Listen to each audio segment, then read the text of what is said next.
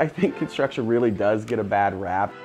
You might think, oh, advanced hammer swinging, but that's not what we do at all.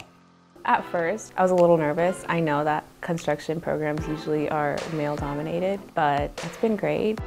Overall, my experience at UNK has been just eye-opening. A lot of people think it's you doing a bunch of physical labor, but it's really the management side of things.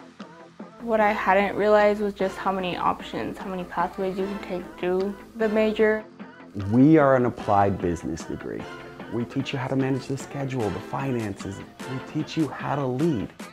On any given day, you're working with a tradesperson, and at the same time, 2 hours later, you might be working with the owner of a multi-billion-dollar company.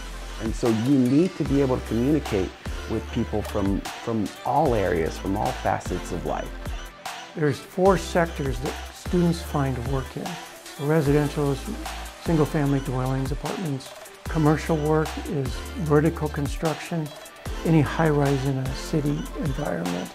Offices, stores, warehouses. And then there's heavy civil, which is roads and bridges, and industrial, which is your manufacturing plants, oil refineries, those types of things.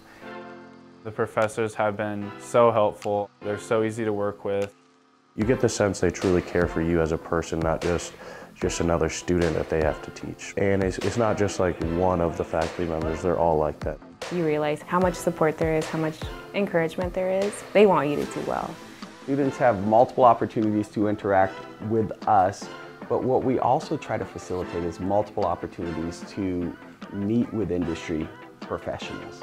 I was amazed with all the opportunities from the career fairs to then immediately after the career fairs, all the job opportunities. They also not only encourage you to go, but they help you prepare. And there's a lot of resume help. We have companies come in and talk to us, so I think that's really helpful to see actual jobs you could end up having.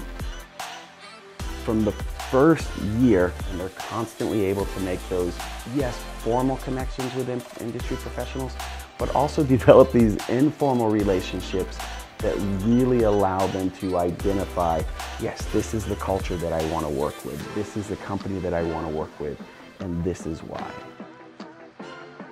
That's kind of like a bug that bites them. Once they get it, they just go, man, I really want to do this, especially after they go out there and do their internship.